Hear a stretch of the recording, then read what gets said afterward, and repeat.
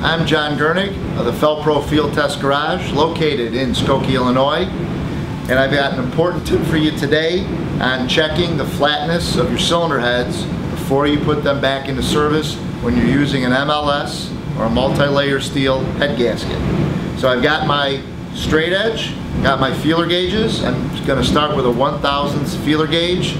The spec on this cylinder head is to be no more than 4/1000ths out of flat across the entire length of the head.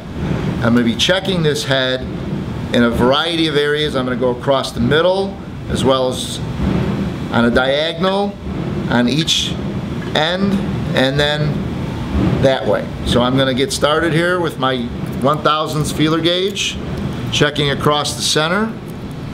That was good. I'm going to go on a diagonal.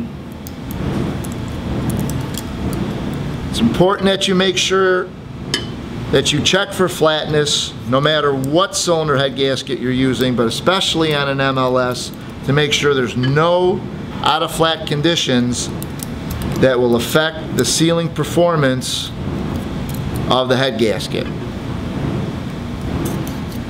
So far, not finding any areas that are going to require this head to go to the machine shop to be straightened out. So we should be in good shape here. There's a little 1/1000th area there right in the center, but a 2/1000ths gauge won't pass. So that's acceptable.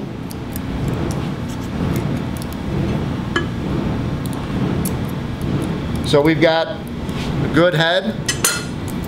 Next I'm going to be checking the surface finish on this head to make sure that's within specs. So I have a 4-cylinder aluminum head here and a handheld profilometer that I'm going to use to check the surface finish of this head in various areas to make sure that the surface finish is within the specs that we call out for our MLS head gaskets. Now the specs that we call out is a 30 to 60 RA surface finish to accommodate the coating that's on our Permatorque head gaskets.